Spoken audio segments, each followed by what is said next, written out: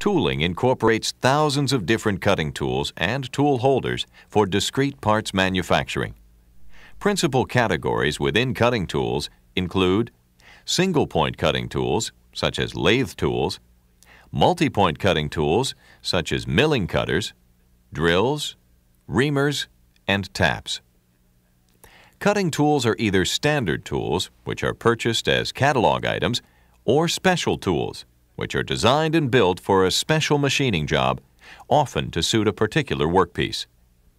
The main objective in the selection and application of cutting tools is to safely machine a workpiece in the shortest possible time while meeting the part's quality requirements.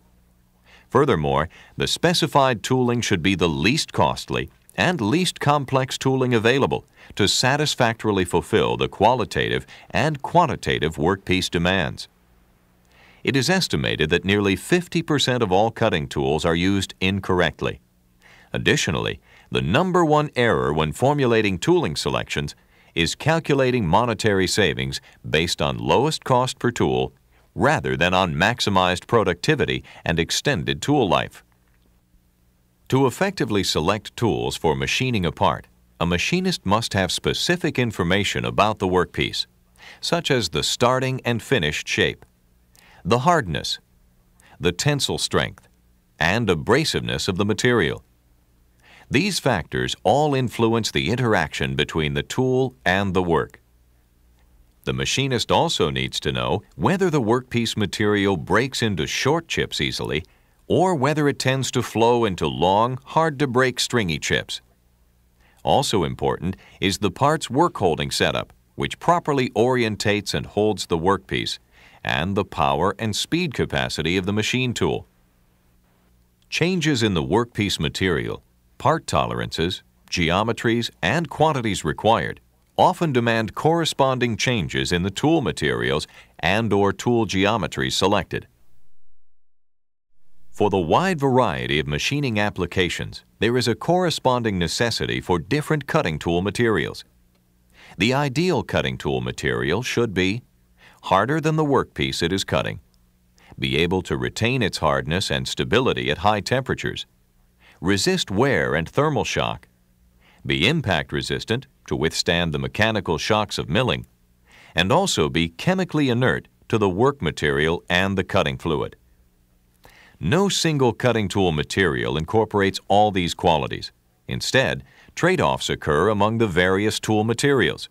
For example, materials with excellent chemical and thermal stability, such as ceramics, tend to be brittle, with limited resistance to mechanical and thermal shock. These variable properties take place both within a material class, such as different grades of carbide, as well as when comparing different classes of tool materials, such as high-speed steel and carbide or carbide and ceramics. All cutting tools have a working life, and then they dull, fail, or fracture. For this reason, they are called perishable tools. The cutting tool life cycle may be a single use or involve indexing to multiple edges, as with an insert, or multiple resharpening, such as with drills, end mills, and taps. It is a safety hazard to run any cutting tool until it breaks.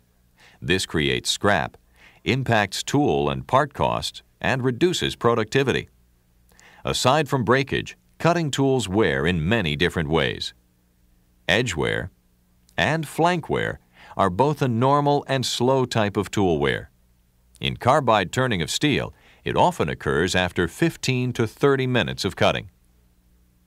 If the work material is highly abrasive, such as with certain cast irons, this type of wear will accelerate.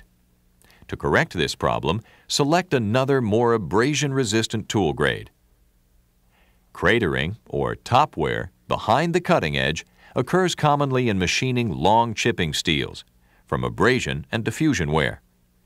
If the crater grows large enough and contacts the cutting edge, the tool fails immediately. To combat cratering, use hard grades of carbide with tantalum carbide or titanium carbide and hard coatings such as aluminum oxide or other materials such as cermets or ceramics. Chipping on a tool edge is an unpredictable form of tool failure. It is sometimes started when a high point on an edge breaks away. A stronger carbide grade, different edge preparation, or lead angle change may eliminate chipping. A built-up edge is a deposit of workpiece material adhering to the rake face of the insert. Chips weld themselves to a cutting edge. Sometime later, the deposit breaks off and pulls small pieces of carbide out of the edge. This occurs at or just behind the edge. Ductile materials such as low-carbon steel, soft aluminum, and copper cause this damage. Higher rake angles, faster cutting speed, and higher pressure cutting fluid all help eliminate built-up edge. Deformation takes place at very high temperatures, 1800 to 2000 degrees Fahrenheit.